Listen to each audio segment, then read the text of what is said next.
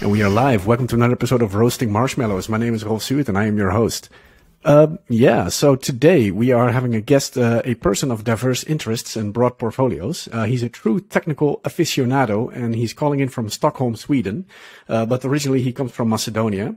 He studied IT and since then has been active in various domains as a developer, lecturer at universities, speaker at conferences, and he ran the Java user group in Macedonia for many years, active with the local software groups as the Hack Club K-I-K-A? Kika? I'm not sure how to pronounce that. Kika? Yeah. It's called okay, yeah. I had something here about writing some books, but I think that got removed there. But you wrote HTML5 Data and Services Cookbook, right?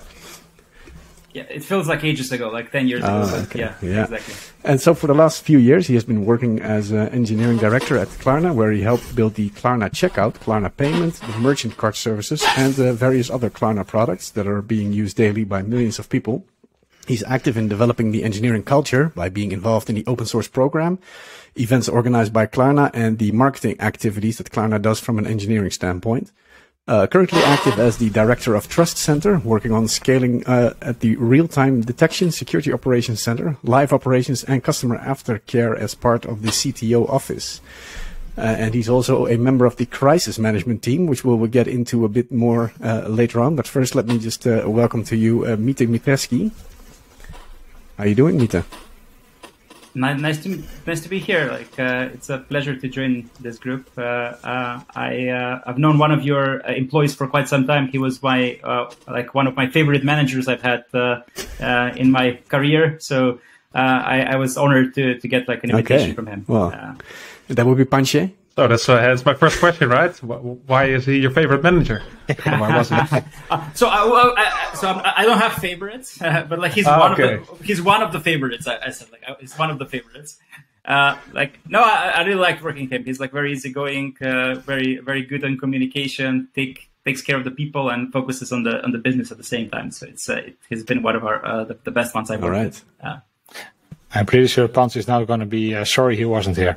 Yeah, exactly. So it's best to give praise on the side, right? That's the question, right? Would you praise him if he were here, right? Because that would be maybe a bit awkward, or which is exactly. I kind of was expecting he's here, to kind of see that awkwardness, but we're not gonna get there.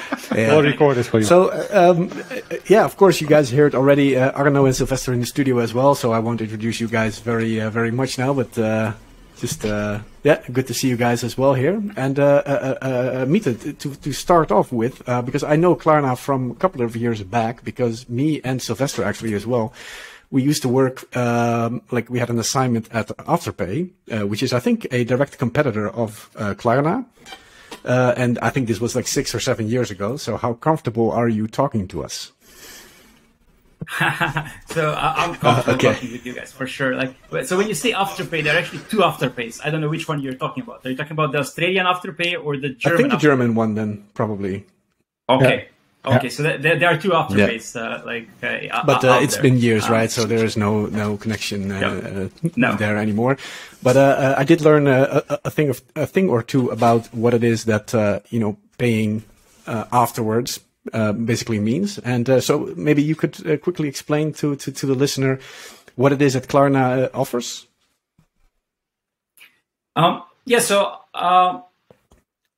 I will try to kind of phrase it in few. Yeah, it doesn't have to be a commercial, right? No. This is my personal view of what it is. I wouldn't say this is what our brand and marketing team says it is. So the way I see it is we enable shopping to be smooth across different channels in different ways. So depending on which location you are based in, we have quite different portfolio of products. What we are mostly known in a worldwide setup is the pay in 4. Or pay later in 4. So you buy now, and then you are able to pay afterwards. So rather than taking the risk up front on what you're buying, you were able to pay that afterwards without any extra added fees. So this is kind of the basic offer. Obviously, there is variety of other stuff we have. We are a bank in Europe as well. We have lots of other standard, more traditional banking services in Sweden and Germany, where we have savings accounts and things like that.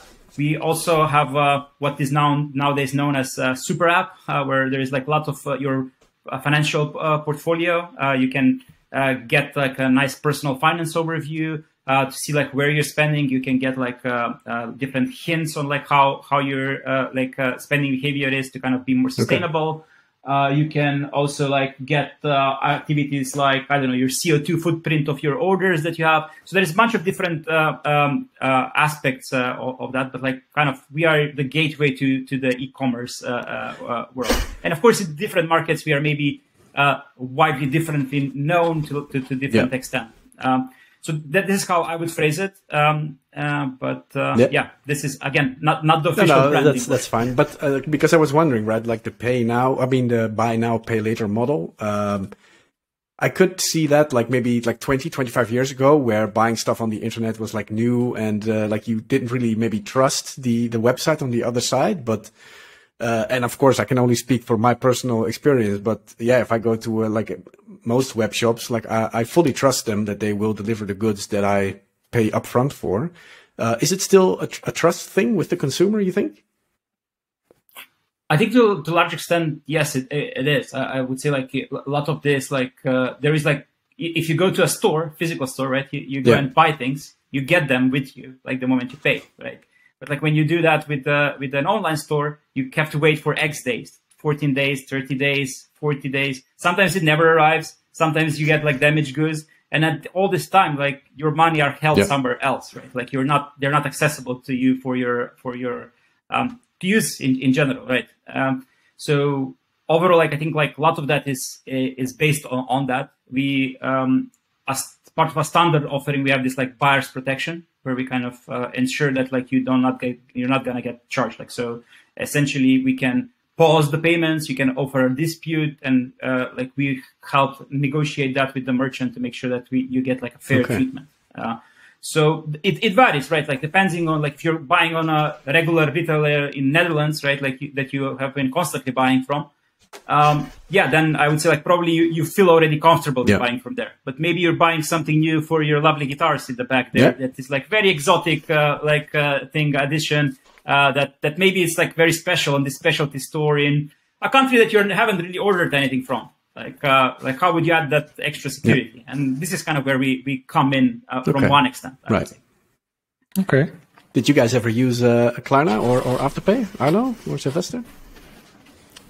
No, I don't. I just pay up front, but I do know my wife uses it. I'm not sure if she uses Klarna or Afterpay. No, but like the model at least. And I think one of the use cases is that you don't pay for everything. Let's say you buy something with clothing or whatever, you have to send some stuff back.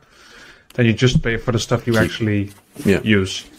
Keep, That's she doesn't have to check the account if the money actually flows back, yes or no, from that company itself. And obviously, like, I mean, slicing up the payments also allows you to actually be more flexible in like your own other budgeting. If you're buying a bigger couch or like, I don't know, a PlayStation or something like that, that might kind of hit your day-to-day economy in some way, right? Like allowing this to kind of be sliced over a period of time might be more beneficial for you. Obviously, there's a big market for it, right? You're processing millions and millions of transactions and trying to steer the conversation a bit to this direction. So you're the managing of engineering or the director of engineering. So how did you set up this department? How do you deal with this load and this market? So I'm one of the several others, like the engineering directors in the company. We have an organization of 1,800 engineers. I think it was roughly like the last time I checked the numbers. And just engineers or people? Engineers. I'm talking 1,800. And maybe we are around 7,000-ish employees with various different competences. So overall, like there's a quite a different like setup and how things have evolved over time, I would say. When we were starting up, like when I joined the company was maybe this was like about 6 years ago, was about 300 engineers and maybe 700 something employees, and we were only live in a handful of markets, I would say, at the time. So overall, at that point of time, things were a bit more traditional. There was an engineering department, a product department, a marketing department, and like obviously people collaborated on projects together and so on. But I feel like a lot of the decisioning required a lot of like top-down approach where things had to kind of circle to the top and then like come back again. Like you could not really prioritize things. We had like a concept of like big room planning at the time, which now in retrospect sounds very silly, but like at the time we would gather the entire organization of engineering, product, marketing, and they would be in a big room, like which was like a more or less like a big hotel or whatever, or like a area where we could kind of align the priorities for the company. And that's what, like a PI planning of SAFe. Yeah, and I think that like that made sense probably at the time, but I think it became like super inefficient. You know, like you can't really like priorities shift. Like by the time like you start working on item number 2. Item number 2 is like probably irrelevant now. Like it's probably should be item number 24. So what term now. did you guys were planning at that point then? For like for a year or? No, we were doing like a quarterly plannings, but to be honest, like the industry shifts so much and our focus shifts so much. Like while at the time I could say like we are doing these 10 things, I can't say what are the 10 things we're doing today. Like there is 100, 200 things that individual teams are doing. Around like 2016, 17, we kind of decided to go to, okay, we can't really scale like this. A lot of this is top down. Like we can't really, we can't get innovation like this. We are turning into a big, slow moving company. We don't want to do that, right? So we twisted like the organization around, if you will. We try to have each team be a startup. So each team is treated like a small company of sorts. So they have their own CEO. We call it internally accountable lead. And each person has their competence lead, which is their manager. So that manager might be the same person as the CEO, while in most cases that's rare. So if every single team is given a problem area rather than like working on a project, then they have like a end-to-end responsibility of like a problem space, right? And they're treated in startup in many different ways. So how we do their funding.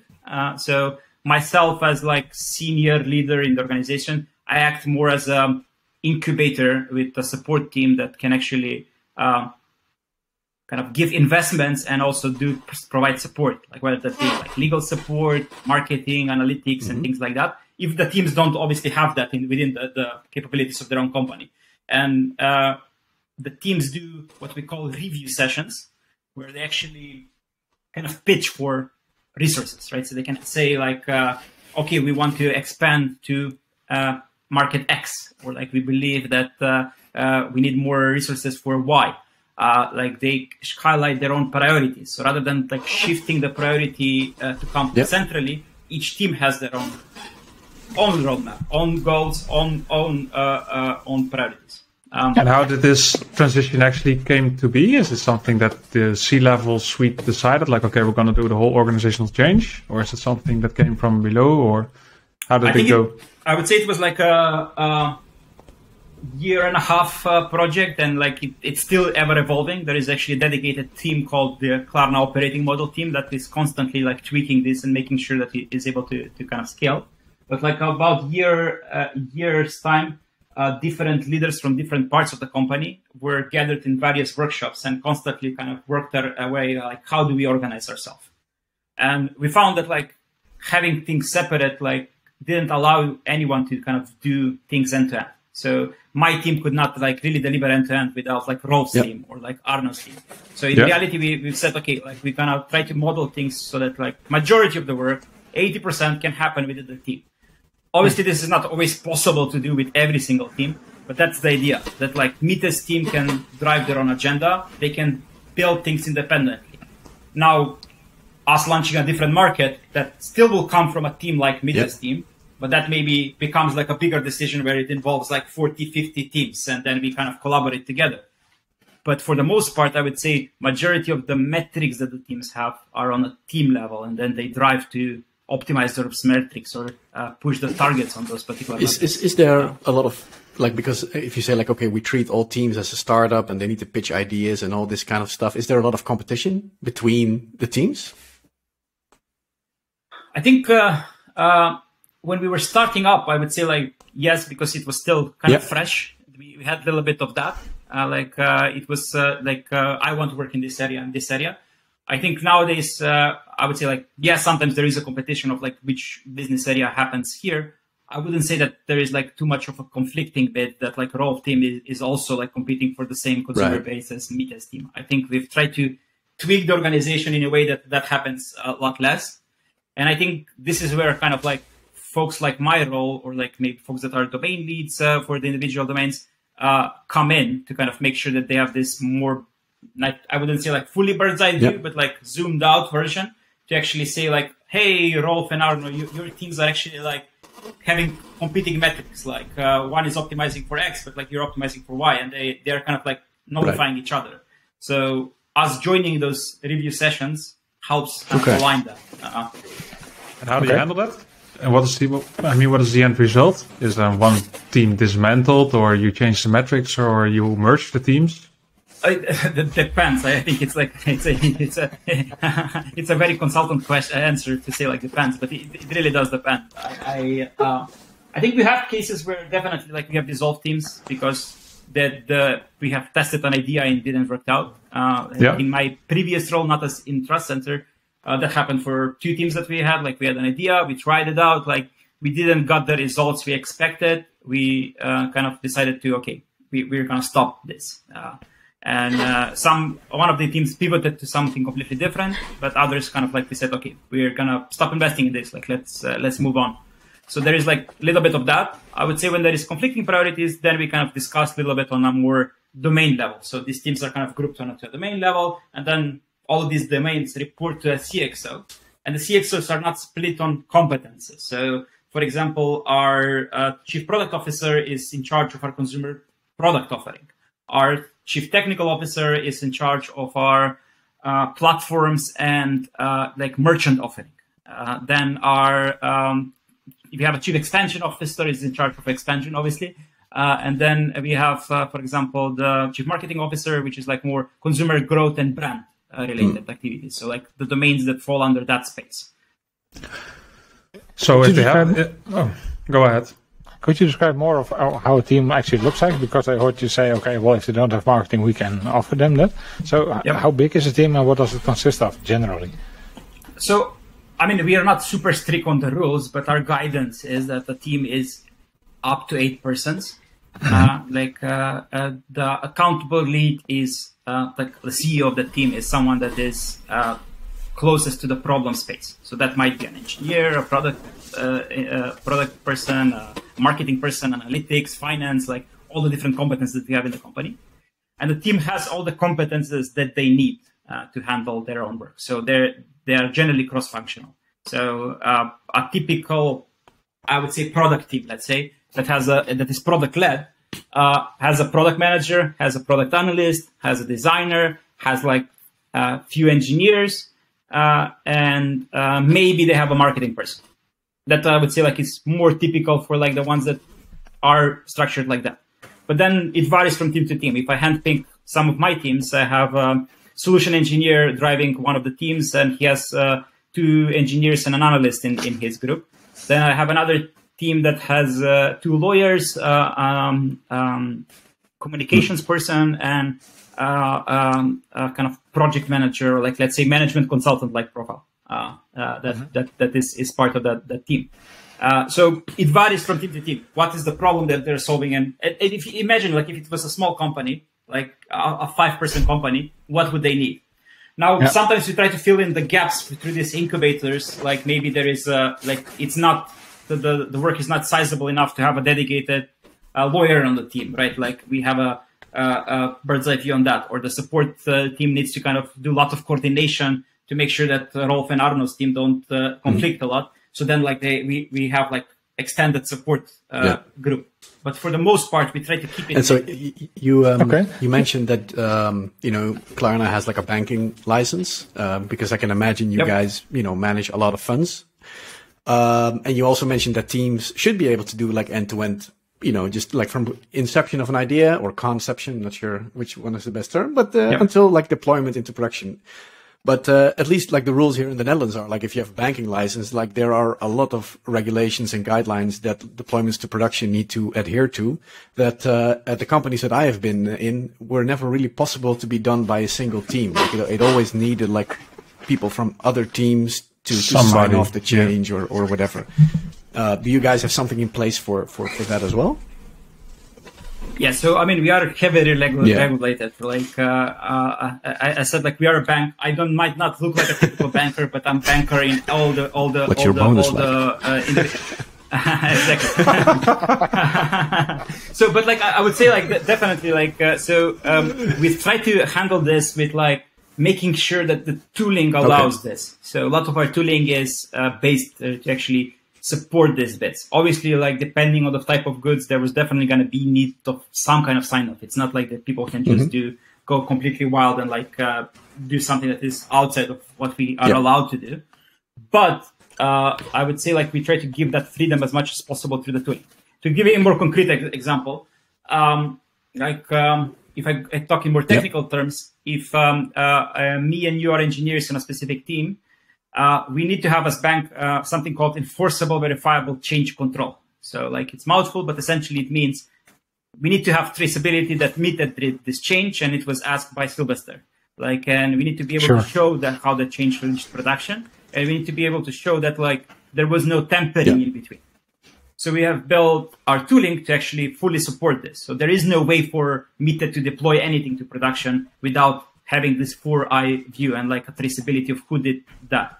And we have this kind of logging around that and like making sure that that gets recorded and there is a paper trail for the full chain.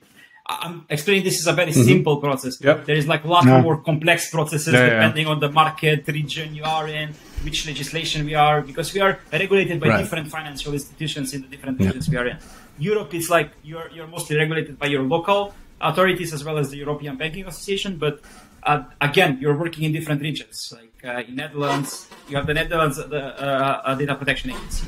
The same goes for the other countries. But and the teams, they don't feel that as like frustrating or stifling to their flow, because I can imagine like you have to have, I'm just going to assume, Jira tickets for everything and like another system where you have to, put in like a request for someone else to handle and all this kind of stuff. It does have an overhead, but I wouldn't say it's frustrating. I would say like we've made the tooling to the extent that it's like very easy to do these things. And we are actively working on making that even easier. So like we've tried to kind of simplify as much as possible. So rather than like, not to compare us with a traditional bank in that sense, but like a traditional bank would probably have lots of like these processes that like look good on paper, but they don't actually function in the real life. While in reality, I would say like a lot of the stuff we have is like definitely functioning and is very traceable, and it's made to be easy for the end customers. Obviously, I'm overselling us in this sense, but I really believe this. Like I believe that the tooling with Centrally is actually essential to our ability to kind of grow. Okay, at least the recruitment department would like you on this answer. Exactly. So can I circle back a bit, because you mentioned that every team has their own metrics, but you also mentioned you need to report to, I don't know, chief product owner, for example. Is that what? I'm not sure if you mentioned that. How does it work? Are the teams allowed to create their own metrics? Yes. So each of the teams is treated as a small company, so they have a review session that happens at least once a month. So in this review session, they're senior leaders. So it's usually their domain lead or their accountable group lead, or like is definitely present there. The key stakeholders are also present. So like the service that they're providing, if it's not for external customers, even if it's for external customers, there will be some stakeholders from the company that will be present there.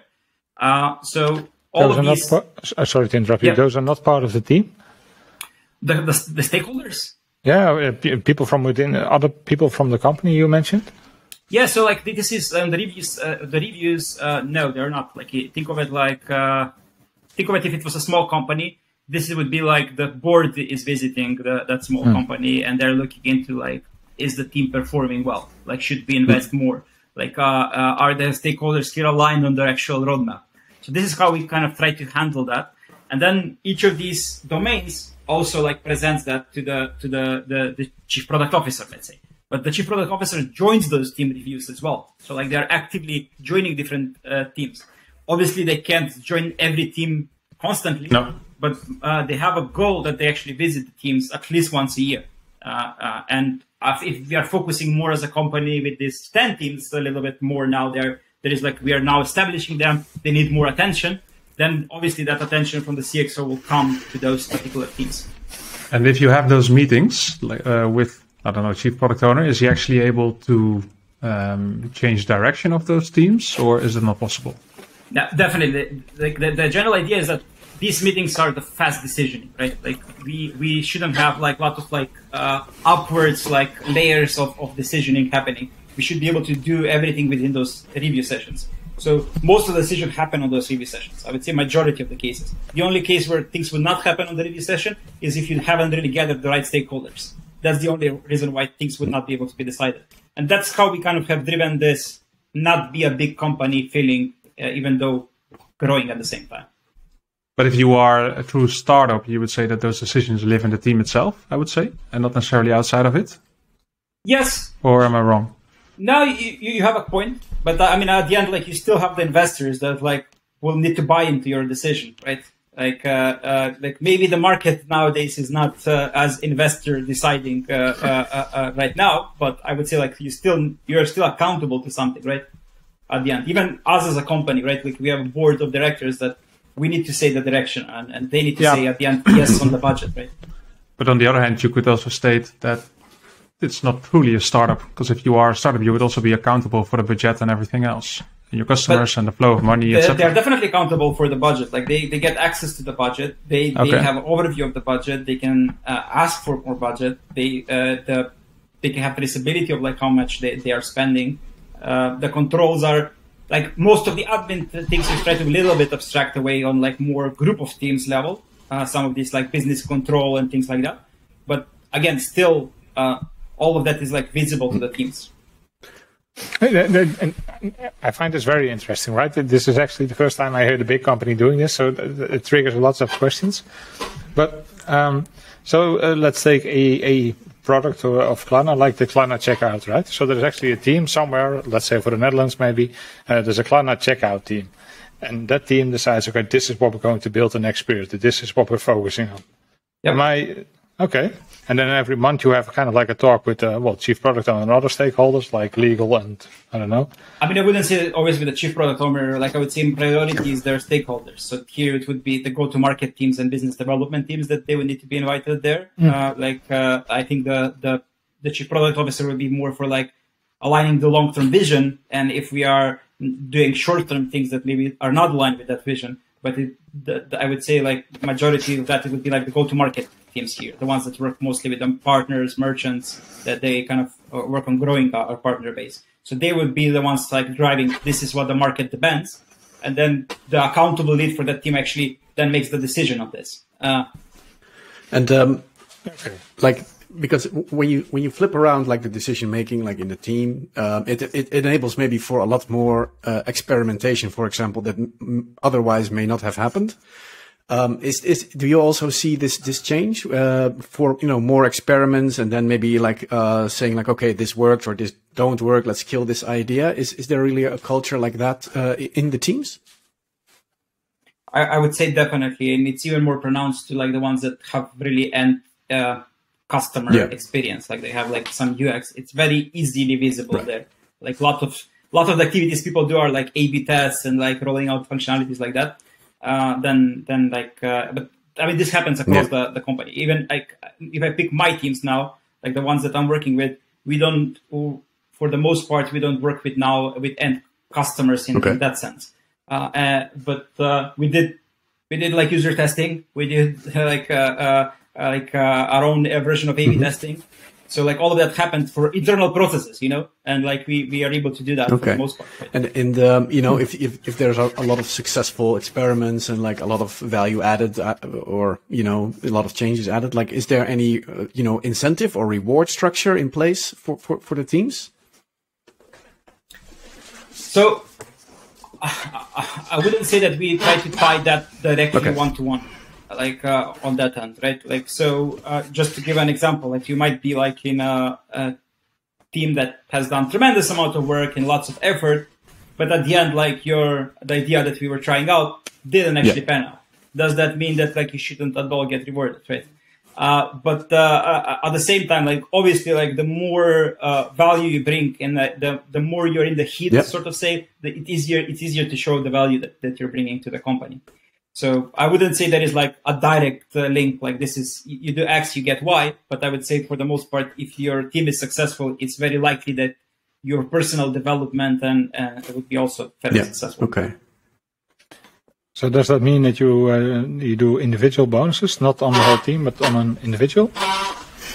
We don't have like that type of like a bonus structure per se. Like we don't give out like bonuses per se. Like there is like obviously rewards but you were a bank. Here and there, like ad hoc. We're a bank, right? Like we should have like a bonus on the 12th, right? No. Like we definitely don't have like we don't have that type of setup. We have kind of actively worked, because I think a lot of that, like if you set out that bonus structure, a lot of that will be based on some metrics, and then those metrics can be manipulated without like having the underlying value. And that, I mean, we see this happening. I just did not highlight like, but a regular company doing stock buybacks is like the classic examples of like the CXO team of that company not being aligned with the company values, right? Yeah. Okay. And when would you say that you guys, because of course you said like first we did like the whole top-down decision making, didn't really scale much, so we flipped it around. Like, was there a single point where you maybe, I don't know if you were in the company at that time or not, but where you said like, okay, you know, this really works? Like, was there like a success or something where you could really say like, okay, this approach is working for us? I mean, I can say it from like my standpoint. I wouldn't say it from our CXO standpoint, so it's hard to say. But I think for me the big revelation was where we were no longer debating like should we go in market A or market B. Sometimes we had a debate like should we go into let's say build functionality for Austria or improve something in our core backbone, like which is like completely unrelated functionalities in a sense. And we would have to debate those things here back in the day. The moment we kind of stopped doing this total debates, I would say like was one part of like revelation where I said like things are working definitely. I would say the other aspect was this concept that when we introduced these newsletters. Okay. So each of these startups have a monthly showcase of like this is what we have been building and celebration of like what they have actually accomplished. And at the moment I started seeing like all of these activities happening in the individual teams, and this was kind of piloted with our consumer app, which we were building up at the time. I think I kind of was completely bought into this idea. Like, while maybe I had previously it's a transition period, right? Obviously, everyone is like fearing change, right? Like everyone, like natural instinct is like change is bad, right? But I think when I saw that like momentum happening, I was 100% bought into this. Like this was the right call for us. Did you also experience any downsides of this transformation? Yeah, I mean, like it sounds obvious to some extent, but like it's harder to do central decisioning, right? If you want to do like a central push on like a specific policy or something like that, it takes significantly more effort, right? Like it requires a lot more communication, a lot more alignment. So like all of that, it takes a little bit more effort. I think we've tried to kind of apply a concept for that allows us to do these bigger changes in a.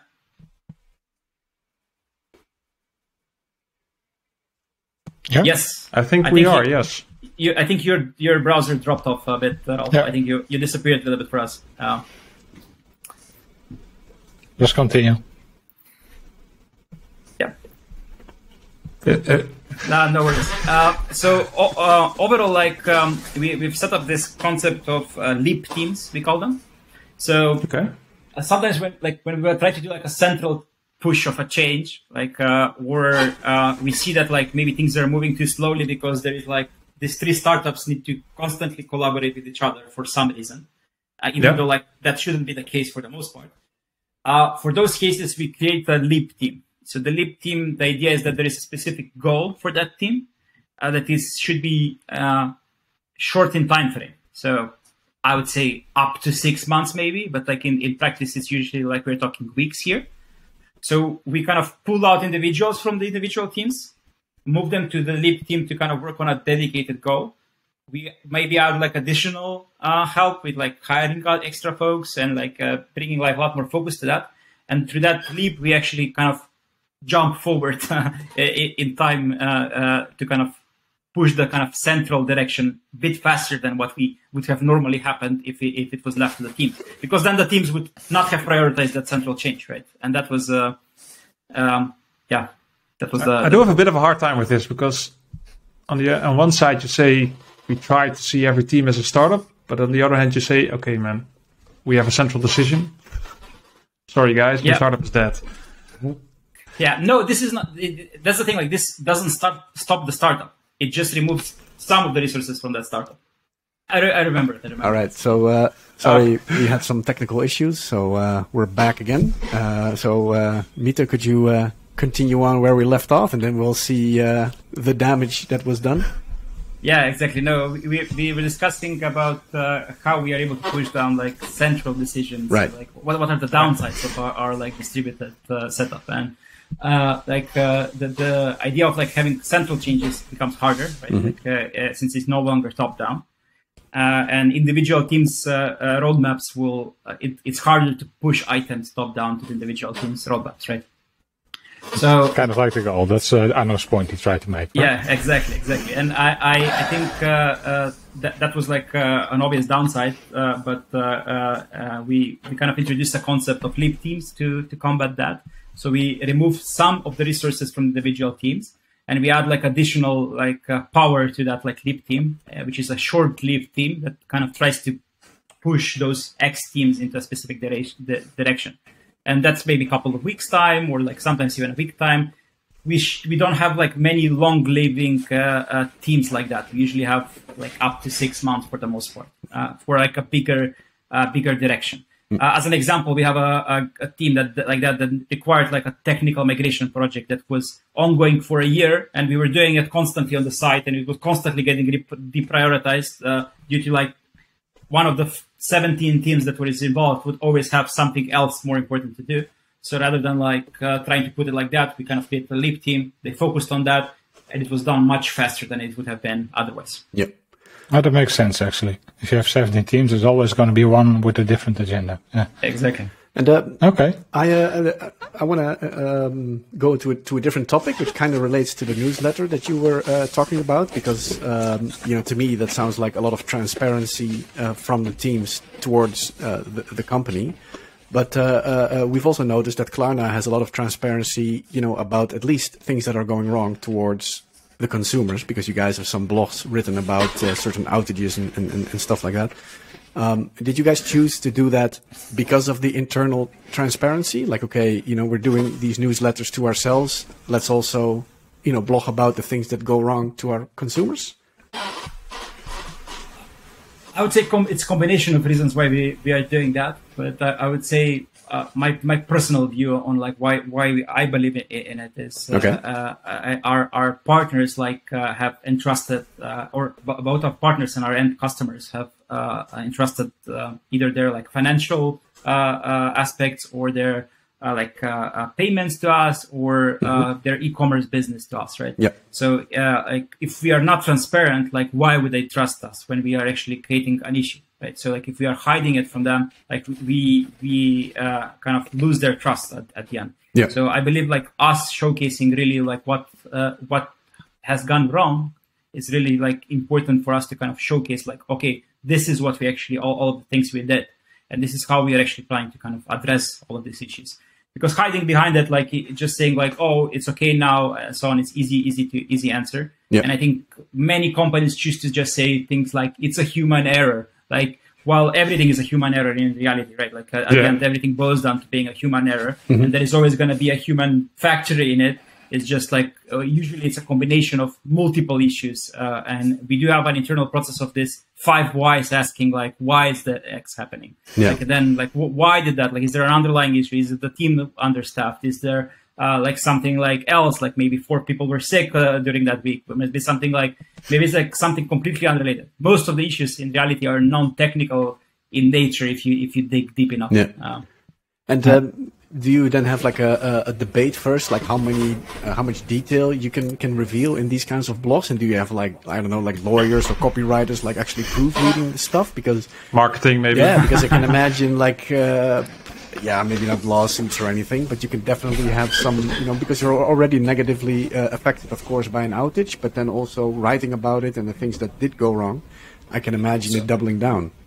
So it's definitely challenging, I would say. Yeah. Myself being included in those processes, I think it can be quite a challenge on the side to kind of how to clearly explain to people without like leading them to the wrong conclusion. Yeah. And I've noticed this, like even if I ignore the public messages, like as my role grew in the company, like when we had like 100 something people in our organization, like it's hard to kind of give a consistent message. You always get like misunderstood by 5, 10%, 20% of the people. And when you're doing this public message with like millions of people, like you're definitely gonna have like a reaction.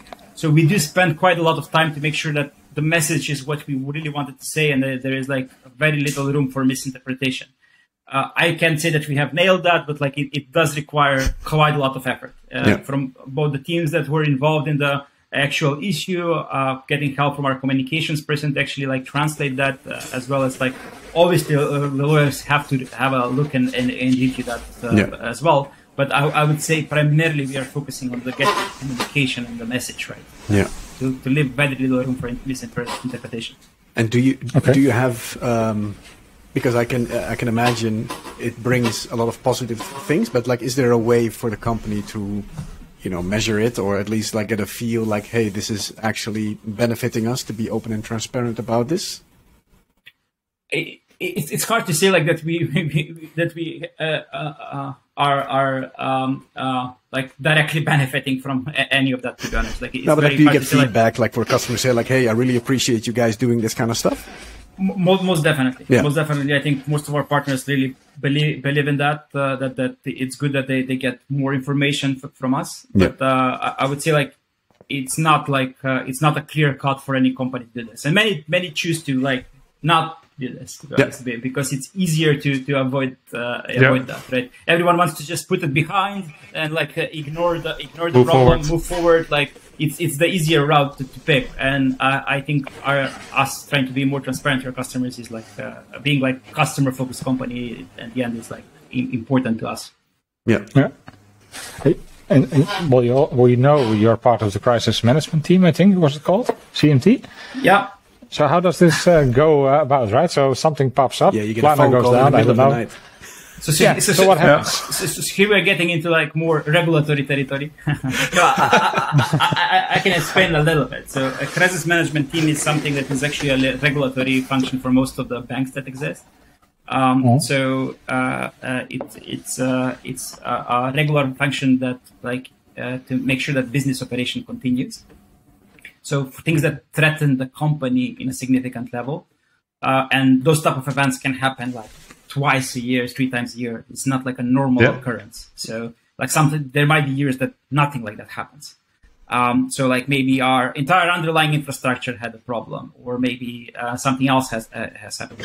In this group, there is representatives from different parts of the company. I'm only representing some of these kind of engineering operations aspects. There is a different chair on that one, and it is like very formal regulatory aspect. So there is a formal log kept on all of that, and that is showcased to the authorities afterwards. So it has dual function of actually mitigating the crisis, but at the same time making sure that everything is kept in order. And there is representatives from both of our business development teams as well as our communication teams, legal, like security, etc. So like overall, like it's a very cross-functional virtual team like that gets called in a crisis state. Like the teams themselves, on the other hand, like have many mini crises on like a regular basis where they get regular standard on calls that most of like I would say tech companies have. Yeah, of course.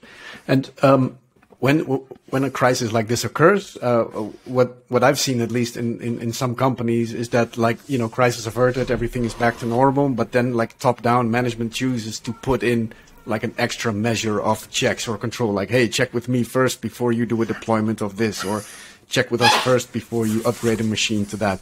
Yeah. And in the beginning, of course, of this episode, you explained to us that, you inverse the control back to the teams. So I can imagine it's sometimes tempting as a crisis management team to put in, top level down controls back down to mitigate these kinds of risks. How do you go about that kind of stuff? So, or do you do that? No, I think that can only happen during the duration of the issue, right? Like that's kind of where our realm of like ability happens. So right. Like the crisis management chair, quote unquote, becomes the CEO of the company for the duration of the issue, for making the decisions there, right? But that's not something that that continues afterwards. Like the accountability still lies with the individual teams. We are a bank again. There is like regulatory function, there is risk control, there is compliance. We have another layer internally called engineering assurance that helps us like on the automation aspects of this, making sure that everything is traceable and compliant with that. And so I would say the accountability kind of flows back into the individual teams. We do have processes around this, around like having retrospectives for each of the incidents, regardless if it's like a crisis level incident, right? Yeah. That's a rarity, I would say. Like some of the issues happen, like majority of the issues happen on a specific team level or maybe group of teams and impact some customers in a negative way or maybe even like in an unexpected positive way. So like it depends on like what has happened, right? Yeah. Okay. Pretty good. Pretty nice. I have one last question about teams. It just popped up. Yep. Do you force any kind of like fixed framework for teams, or is it all up to them? Figure it out, whatever you want to do. For like engineering, you mean, or yeah, well, for a team, right? It's a mini startup. Do you have kind of like a framework for them, or you mean like if they should do Scrum or like technology-wise? Scrum, Kanban, or a Klarna model? I don't know. Yeah, I can explain a little bit like twofold. So like if we talk about like generally like ways of working. We have a couple of things that we enforce, and that kind of evolved over time. So we say like teams should have stand-up. Teams should have like a planning and a retro session with some frequency. We don't really say exactly, like we're not super strict on like how they actually do that. And then at the same time, we say that teams should have a newsletter with some frequency as well. And teams should have a team review session. That's it. Like if they're using Scrum, Kanban, like or something completely different, or so on, that's not on like the process regulated in that. On the other hand, if we're talking about like tooling and so on, to circle back on the how do we keep being a bank and so on, we have certain like we have a service rulebook that actually puts all of these rules and says like you have to do X, you have to do Y, and then there is you should do X and you should do Y. And there is mechanisms around how that actually is applied and enforced. We do believe in like giving the freedom and having the ability to actually propose new things. But then for the most part, a lot of the high level aspects are added there. So for example, you cannot deploy on your own in production. That's actually enforced through our tooling and so on. You cannot like have a unreviewed change reaching to production. Things like that are enforced. It's not enforced to like what exactly kind of library you're using for X, Y, Z, or like or I don't know how the pixels are placed or so. That's more to like guidelines and standards. Okay. And for example, you mentioned tooling, and do you also have like code reviews, for example? Because if a team chooses to do, for example, mob programming or ensemble programming, where 6 or 7 people are actually looking at the code. Do they then still have to push that code in a branch and then do a pull request and then ask the guys that already, or the girls, sorry, the people that seen the code already to double review it again just to satisfy the process? Yes. Awesome. We won't ask you for your opinion. Yes, but like if they already seen it, right? Like it should be an easy task for them to do that, right? Yeah, of course. Yeah. Easy or pointless.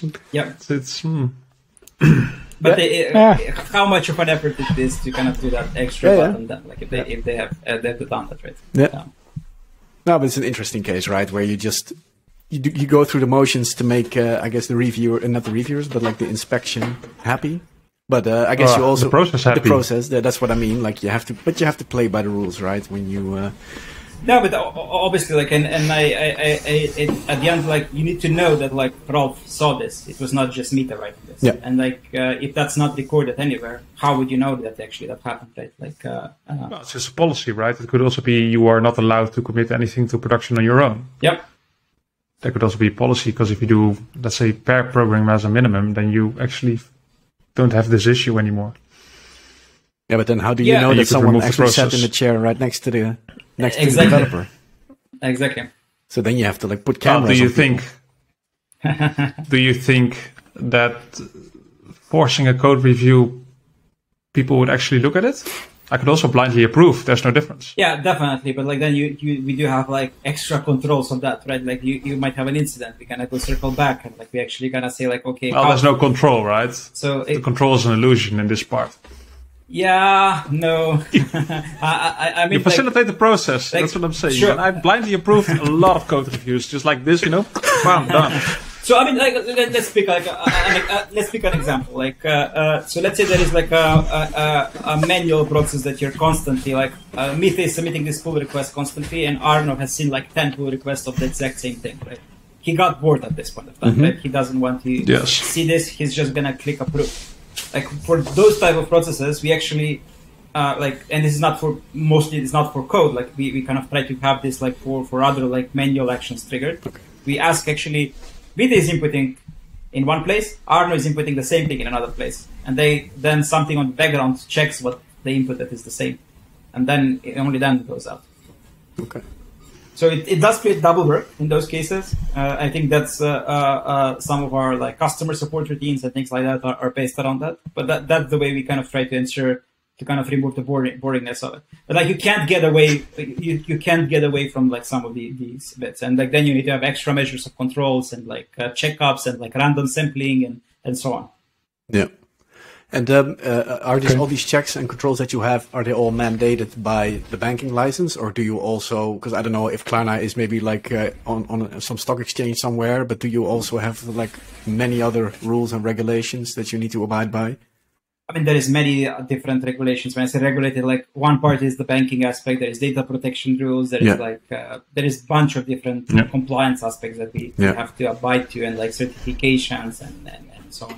So overall, like I wouldn't say there is like one thing that mandates us to do that. And I think many of these things are actually like, even if there was no mandate from like a banking authority, they make sense, right? Like the 4i policy like makes sense to me. Like there is like no reason why. Like non-bank should not have that, right? Like why would you not have that, right? If you have the abilities to do that. The 4i's principle, having it, I think we all agree with it, right? You shouldn't be the one on your own writing code for a financial institution, and well, I get that part. For any institution, like even like we agree.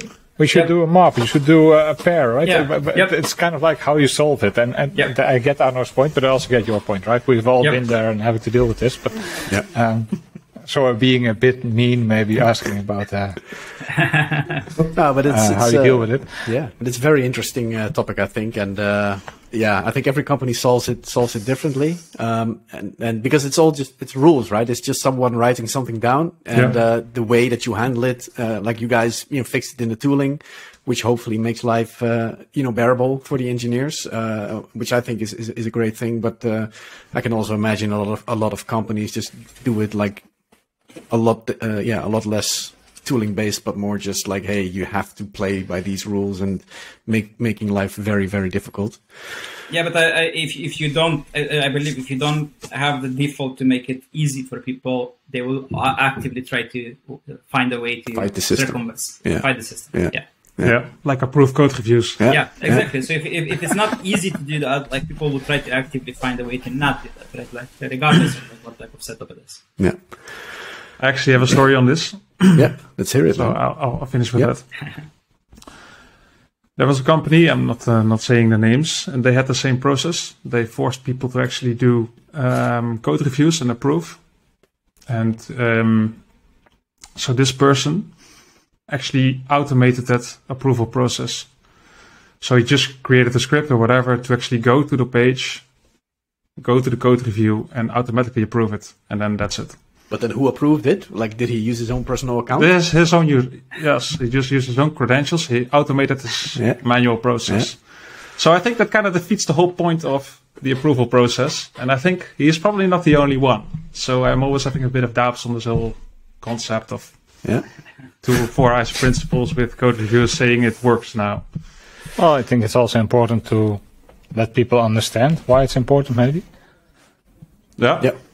But there is, I mean, I would say like other controls. Like, let's imagine there was like an auto approver Arno, and like he always approves like Mite's pull request, right? Like at some point Mite will make a mistake, right? Like and like when that mistake happens, like someone will say like, "Hey Arno, Mite, like how did let's look at how we actually missed this. Like how can we get better next time around?"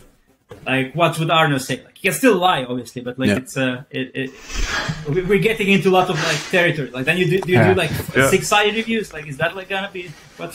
And I think the point of the code reviews is also like because a lot of code reviews are being used like, hey, this comma is in the wrong place, or I would put an enter here. But I think for a lot of rules and regulations, the point is, of course, a lot more high level than those kind of nitpicky things, right? Okay. So I think that kind of wraps it up for today. Mite, I don't know if you have anything to add, by the way. If you felt like you need to share something with the audience, then of course, feel free to do so. I mean, I have a big question. Like, how do I convince you to try out Klarna a bit more? Like that's kind of like my personal like always be selling aspect. But like how do I convince you to give it a try? Like, I will like. I'm Dutch, right? So I always go for the cheapest option. So like for a lot of these pay later payment options, you always see like, hey, you need to pay a $2.50 premium or whatever. Yeah. Man, if there's a web shop that does a free option to do pay later, I'm definitely going to give it a shot. I would say we have quite a lot of Dutch stores that have free pay later, and I would suggest you to download the app. Try out like the discounts there. So I think like I'm kind of like echoing like the Dutchness in this sense, right? All right, yeah, man. I'm gonna download the app. That's a good suggestion. If you have some discount codes, then man, I'm a sucker for discounts. So gonna do that for sure. Thanks a lot. So Sylvester, Arno, do you guys gonna try Klarna now? Yeah, of course, I'm going to download the app as well and check it out. But I've now learned how the whole engineering department is structured. I think it's rather impressive. So yeah, let's see if it's up to par, right? How the quality is. I have my reservations myself, but I'll tell my wife to use it. Good. All right. Good. At least I've acquired 3 customers, so like it's good. So there's your bonus, right? That's the bonus structure. Yes, exactly. All right. Well, Mite, thank you very much. It's been an absolute pleasure. And Sylvester, Arno, thank you guys as well. And of course, I want to thank the listener for tuning in. Sorry about the technical difficulties in the middle there. I hope you guys haven't missed much. And if you have any suggestions, then feel free to send us an email at podcast@4scouts.nl. Sorry. And of course, you can reach us on Twitter. That's twitter.com/4scouts. Mite, do you have a Twitter if people have any questions? Yes, Mite Mitreski at Twitter. Like, all right. We'll include the link in the description. Cool. Well, thanks very much, and see you guys later. Bye bye. Thank you.